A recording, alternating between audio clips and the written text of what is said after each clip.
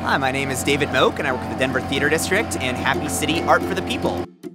So Happy City Art for the People, or Happy City Denver, is an art and mental wellness initiative where we're using art as a platform to talk about civic well-being and mental illness, as well as really cool contemporary art.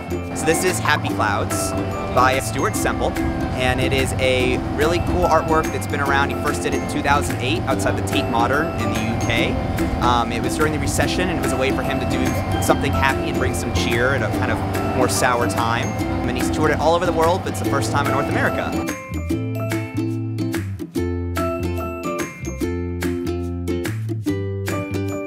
Inside the box itself is the Magic Cloud machine, and it's sending out these helium bubble sculptures of smiley faces that Stuart created. And on the outside we have this really cool fabric that kids and adults can paint on that dries up to make it more interactive.